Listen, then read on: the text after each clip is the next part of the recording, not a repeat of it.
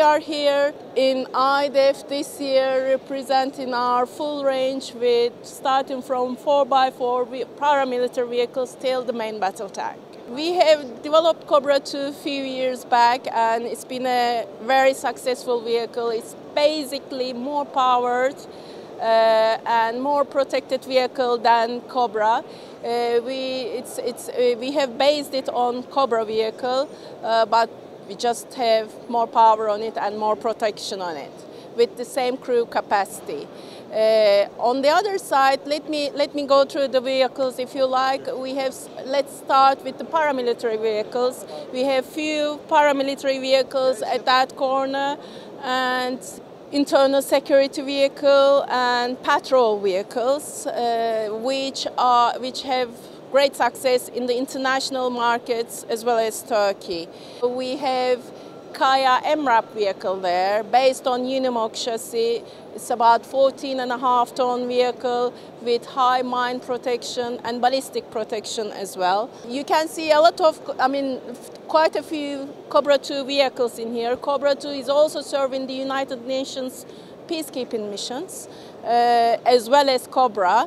And on our Arma family, we have 6x6 and 8x8 Arma vehicles, which are showing great success in the international markets. Again, most of the turrets you see on our vehicles are also our own design and production.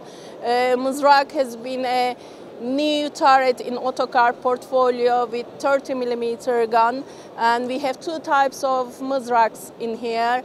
Otokar has a wide experience on wheeled vehicles, but of course the industry is developing, and we are one of the main players in the market with our tracked vehicles as well. The success we have shown on the wheeled vehicles carried us on the tracked vehicles too. Our tracked vehicle story started with Tulpar, which is a heavier version of the vehicle that you are seeing on my behind. That is not an amphibious vehicle, and this is a lighter version of Tulpar. We call it Tulpar-S, with less weight, which is 17 tons, and it's also amphibious.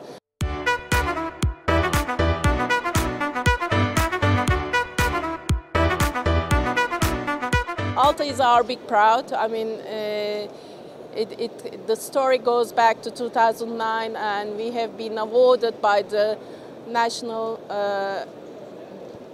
Ministry of Defence in Turkey in 2009 to design and develop the Turkey's national main battle tank. At that time, the tender issued by the Ministry of Defence, and Otokar has participated tender on its own against a consortium between all other manufacturers of Turkey. Thanks God, we were awarded to design and develop the main battle tank. Now, all the prototypes are completed, all the tests are completed successfully, and we are ready for the serial production of the main battle tank for our army. We're just fully ready and for the mission, and we are waiting to be awarded by our National Main Defense Ministry for the serial production.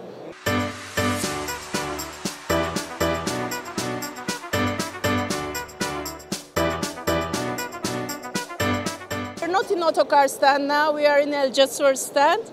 El Jasur is a joint venture between Tawazun Holdings of United Arab Emirates and Otokar Land Systems established in United Arab Emirates. This is our new baby. It's an 8x8 vehicle, amphibious 8x8 vehicle, infantry fighting vehicle, equipped with Russian BMP-3 turret on it.